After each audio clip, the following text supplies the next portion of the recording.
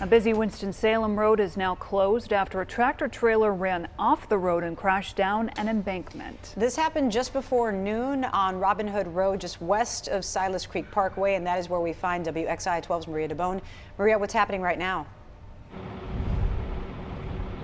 Well, several large tow trucks are currently trying to pull up the trailer from the ditch, and they've been trying this for a few hours now, and it has gotten a bit halfway up, but it was farther into the ditch about an hour ago. And now this all started, according to Winston-Salem police, said this all started when the driver of a van traveling west on Robin Hood Road tried to do a U-turn in front of the tractor trailer who was also traveling west. After hitting the van, the trailer traveled off the road and down into the embankment.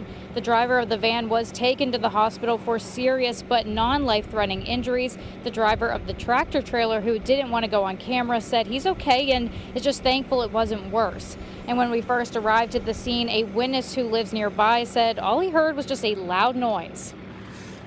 All of a sudden I heard a real loud boom, and at first I thought it was like a dumpster, emptying a dumpster, and then I heard like 4 more in succession and louder, and I knew that there'd been some kind of accident.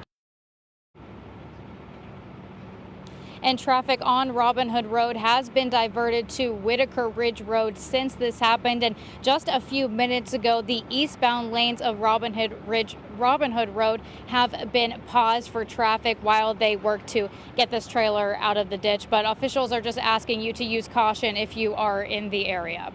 In Winston-Salem, Maria DeBone, WXII 12 News.